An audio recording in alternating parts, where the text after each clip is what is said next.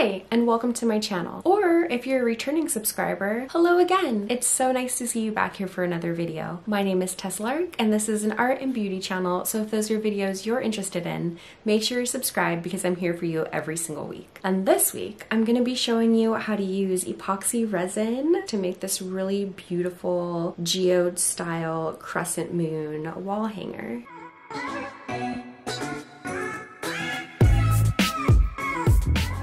So I posted a tutorial for this technique a couple weeks ago, or maybe it was last week. I'm not sure when this video is going to go up, but I posted it recently and the response to that video was really positive, and I'm glad that you guys like them because I really like them too. I think that these geode crescent moons are turning out really pretty, so I cannot wait to hop into today's project. Before we get started, I want to go ahead and remind you that if you do like this video, please go ahead and make sure to give it a like. It not only helps out my channel a whole lot, but it also lets me know that I'm making content that you want to see from me. So yes, like, comment, subscribe, hit that bell to be notified when I post, and also I will have all the materials that I use for this project linked down below in my description, so if anybody wants to try this project for themselves, all of that information will be down there for you. I will also go ahead and link my Etsy below, so if you really like this project but maybe don't want to make it yourself but would like to support me, my channel, my art, my Etsy will be linked down below as well. This is a longer video because this is a pretty time-intensive project, so without further ado, let's just hop right in and we'll start crafting. So as you'll see here, I do have a purple moon that I was working on. I've got a tutorial for that one listed. But to be starting this project, I'm going to be mixing up some resin for the base of my moon. And I'm using some Arteza mica powder. And I'm using a combination of a green mica powder and this sage glow color from Arteza. And that's just going to give it a really nice pearly iridescence to the finished product. And this crescent moon mold takes 100 milliliters of resin, so I went ahead and pre-mixed my resin, but I'm just going to go ahead and carefully mix my colors in on camera so you can see the process. I'm just working slowly, and I'm going to make sure that I'm scraping the sides and the bottom of my container, breaking up all of those little chunks of mica powder, and making sure that the color is really even and consistent.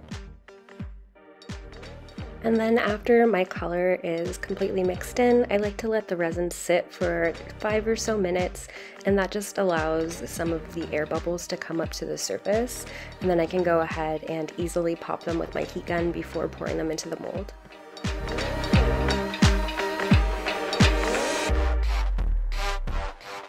Now I've just set my resin off to the side and I'm setting up my mold, making sure that it is nicely on top of some nice absorbent paper, just so I can protect my desk.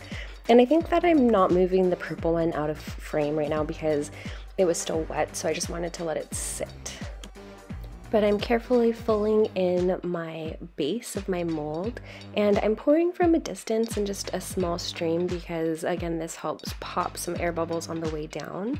And I'm really kind of concentrating on the outer edges and the corners just to make sure that I get a nice even coating of resin.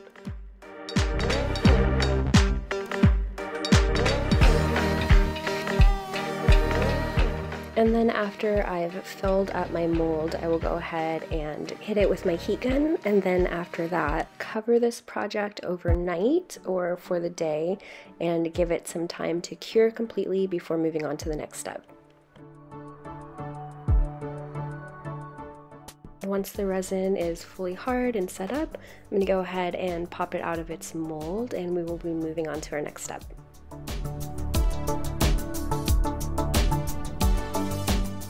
So I went ahead and I mixed up another small batch of resin, and I'm going to be mixing my colors. I find that for these projects, I like to usually do a darker color, a lighter color, and then white. So for this, I'll be doing white and then a darker green and a lighter green, as well as leaving some of this resin so I can use it for my crushed glass as well. And here I'm just using a little dropper to add just a little bit of alcohol ink to one of my little cups of resin, and I'm using Pinata Colors, it's their lime green. And I'm also going to add just a couple drops of white as well to brighten up that color. And just giving that a nice mix until the colors are completely combined.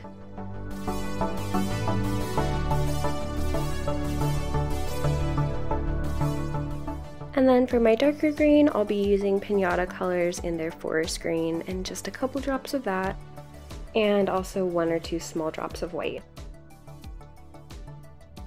And you really don't need a lot of colored resin for this project, especially because we're going to use the heat gun on it later and it's really going to move and spread out. So just a little bit of color, just enough to kind of make some highlights. And then I do want slightly more white because the white is going to act as the base for the colors, if that makes sense. So I'll probably have about 2 to 3 times the amount of white as I do of the other colors. And after my colors are mixed, I'll set them to the side and start attaching some of my larger crystals. And I'm going to do this just by using a little bit of hot glue. And I personally like to arrange them in little clusters of 2 or 3. I just think that it looks the best.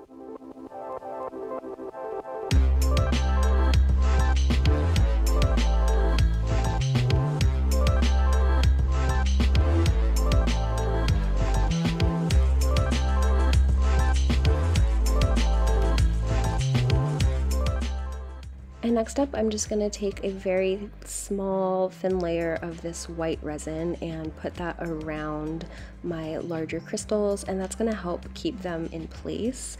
And it's also going to be used because right on top of that, I'm going to add a really chunky crushed glass that's going to have a nice crystally geode effect.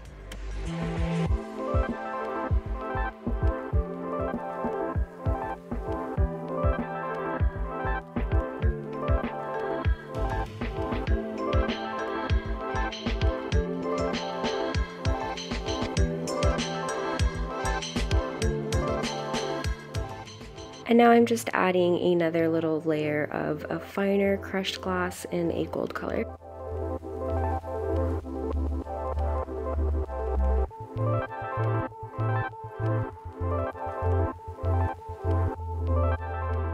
And then next I'm going to start layering my colors, starting with my darker green.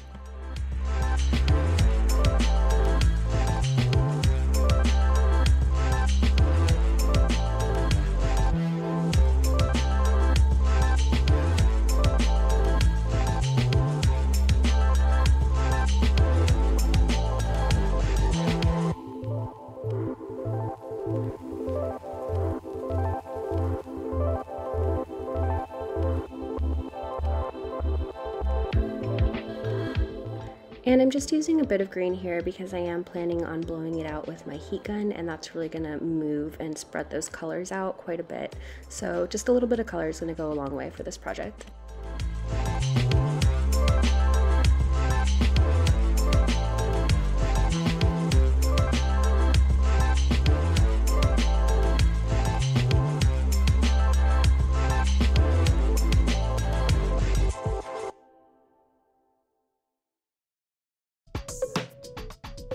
So once I'm happy with the amount of color that I have in my mold, I'm going to go ahead and start using my heat gun to heat up that resin and move those colors around.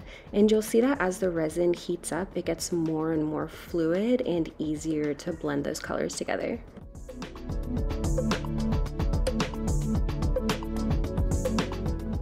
And then just tilting the piece down a little bit to spread out those colors a little bit more. And then I'm going to go ahead and just add a little crutch, just a little piece of paper towel underneath the top of that crescent, because I don't want my resin to go too much higher than what it is now. And then I'm just adding a little bit more of my dark green and covering it up for the night. That layer of resin has cured. I'm going to go ahead and mix up some of my crushed glass. This is the gold color, hypo. And I'm adding just a little bit of resin to that. I want to keep it pretty chunky because I don't want it to spread out over the entire piece. I'm going to be putting this in a little sandwich baggie to make a piping bag, cutting the tip of that bag off, and then using that as a piping tool just to make some gold accents on the crescent.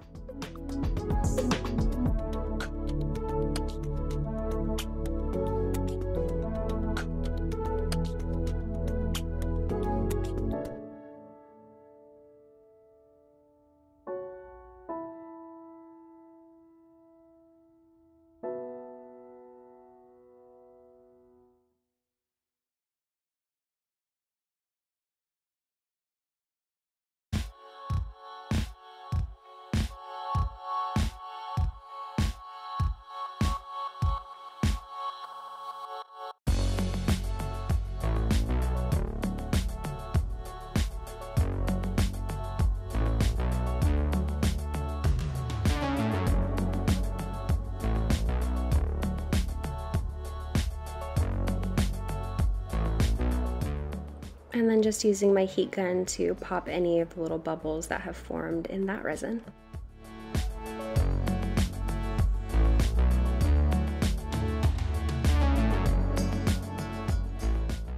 Alright, and then after that layer of crushed glass has totally cured, we're going to go ahead in with a Deco Color Premium Paint Pen in gold, and I'm just going to be reinforcing some of those gold lines and also adding some highlights and detail lines as well.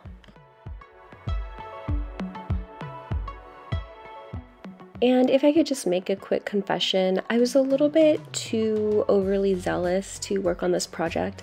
I should have let my first layer of colors cure all the way. They were still a little bit wet. And so as my crushed glass sort of cured and settled in, it settled into that layer of resin. So if I had let that first layer cure all the way, the crushed glass would be more raised and would have like a lumpier sort of feeling to it, which is kind of cool. I think it looks better, but I'm still pretty happy with how this project turned out. And I'm also going ahead and just coloring a couple of those crystals gold as well.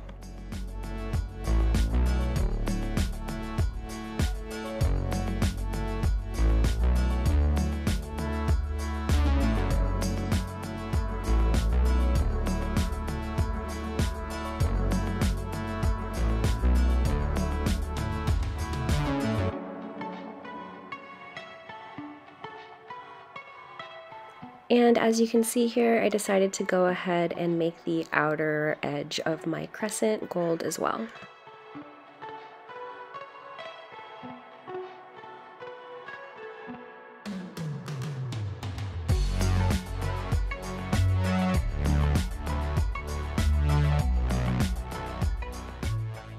And then when I'm happy with how my piece looks, I'll give it a couple minutes to dry, and then next up is going to be top coating. So to top coat this piece, I mixed up about 20 milliliters of clear resin, and then I went ahead and I put the piece up on 2 small cups just because you don't want your piece to stick to your work surface. As I'm spreading the resin around, and also later when I heat it up and it gets more fluid, more viscous, it's going to have some drips coming down off of the sides, and so I just want to make sure that it's not resting on a surface and it's not going to get stuck to anything that it's resting on. So I'm just making sure I've got a nice thin even coat over the whole piece, and that's going to really protect all of that gold paint pen so it doesn't chip over time. It also gives a really nice glossy finish to the finished piece, along with making sure that all of those crystals are really secured down well.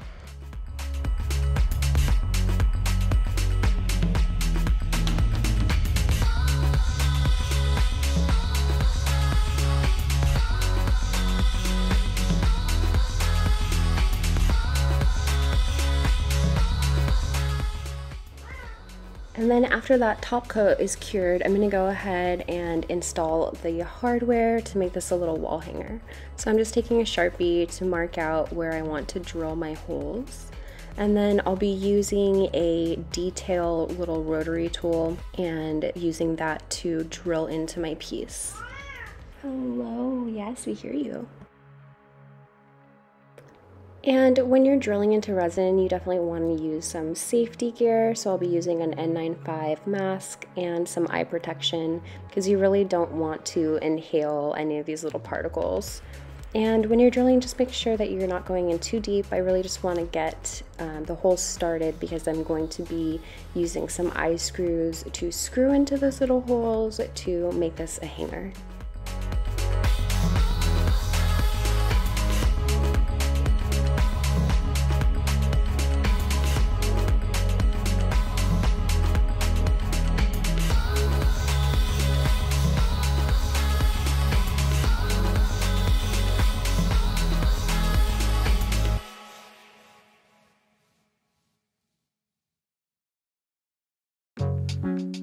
And And now that I have my piece prepped for the hardware, I'm just going to be taking a little bit of my E6000 glue, putting that on a little piece of wax paper, and then I'll be using these eye screws to screw into those holes that I just drilled, and I'll be putting just a little bit of that glue on the end of each screw just to reinforce them.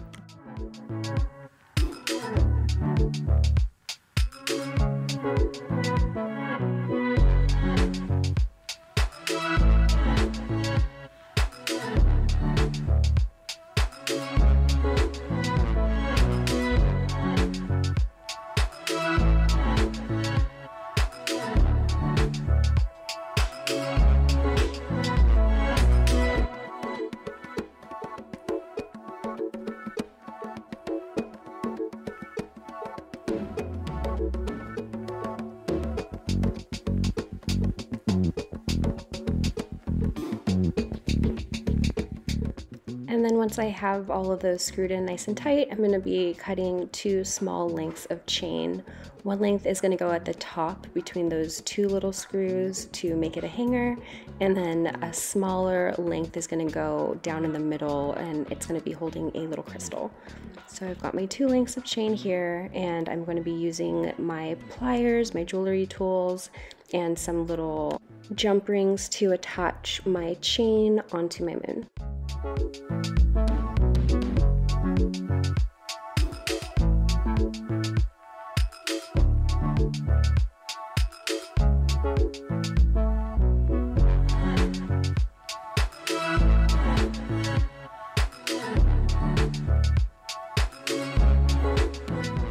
So I've got this prism crystal here that I'm gonna go ahead and hang in the center of the moon, but first I need to make it so I can hang it. So I'm just gonna take about 5 to 6 inches of some wire and cut that off, come on.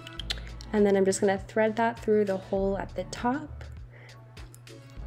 Each side of that is gonna get crossed over, and I'm gonna wrap one side around the other. I do have some other videos with wire wrapping in them, so I will link those down below too if you wanna see more in depth.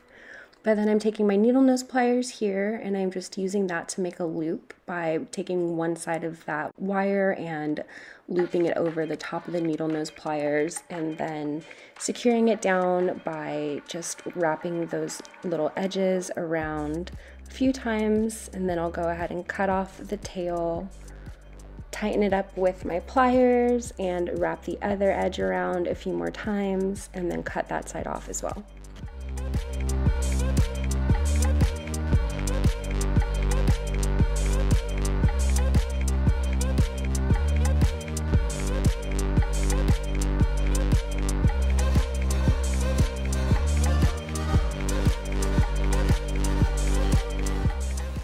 So then I'm going to set that crystal to the side, and I'll be using another jump ring to attach the chain to the middle part of my crescent.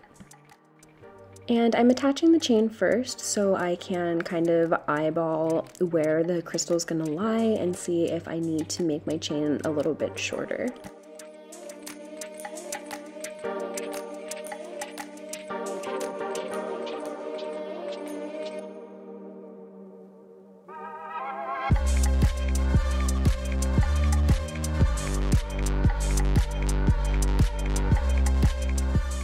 And then when I'm happy with the length, I'll go ahead and attach my crystal.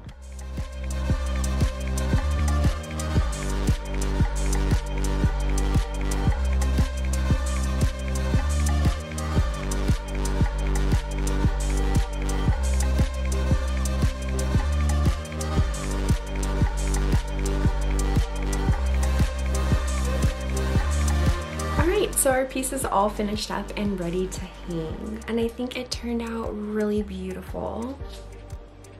Please let me know down in the comments below what you guys think of this project. Let me know if there is another color or color combination that you want to see in the future. And if you have seen my other video on making these little geode style moons, let me know which one you like best. Do you like the orientation with it in the center or at the bottom more? And as always, thank you so much for watching this video. If you did make it all the way to the end, thank you, thank you, thank you. It really helps out my channel a lot. And if you did make it all the way to the end, leave me some green emojis in the comments below so that I know that it's real. And I will see you in the next one.